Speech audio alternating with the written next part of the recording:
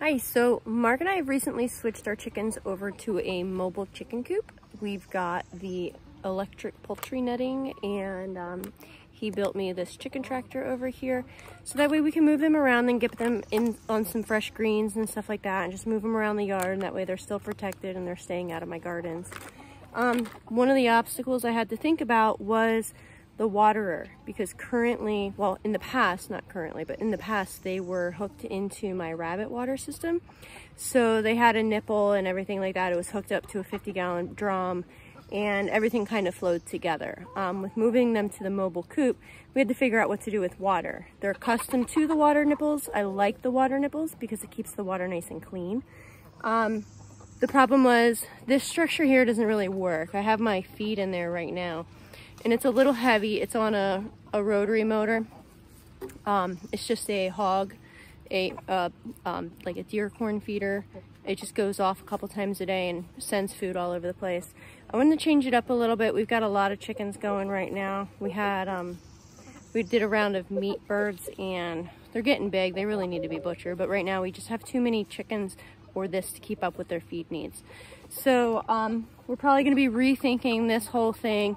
I've got to butcher those chickens, and that will thin my numbers down. This structure needs to be rebuilt because it's pretty heavy and it's not super sturdy. But in the meantime, I wanted to figure out something else to do with the water. This was just temporary. It's just a bucket we found.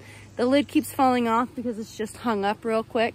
But we just put one of those old style nipples on it, and it works okay.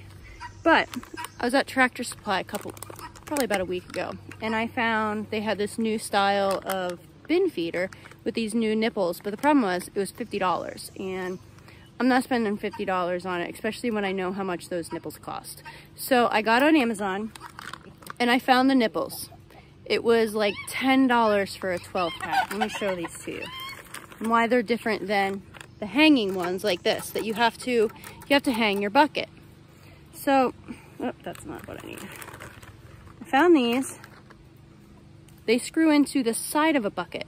So here, screw through a side of the bucket, and then the water kind of sits on this little cup thing right here, and it's got a spring in there, and they peck at that silver piece and it pushes it back, and you can see there's the gasket there to stop the water when they're not pecking at it.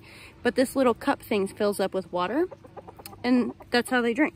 So it keeps the water nice and clean. It keeps them from, like, this thing right here, because the lid keeps falling off of it because it's bent weird from hanging.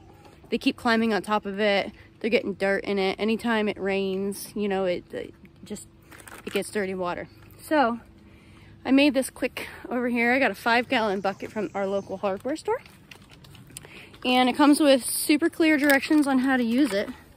But there it is, and they're already drinking from it. They figured it out, and monkey see, monkey do. So one figured it out, and they're all kind of doing it. But instead of spending $50 on the one from Tractor Supply, I found the nipples, and they were under $20 for the whole setup. So check out chicken nipples on Amazon or anywhere that you get any of your poultry supply sort of stuff.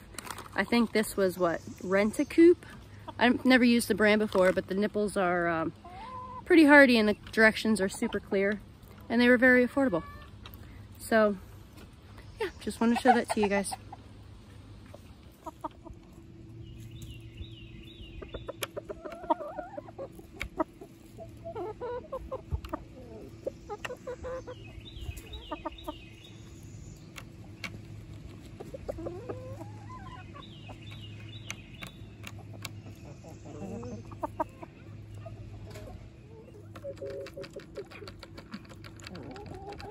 Well, that took them about 5 seconds to figure out.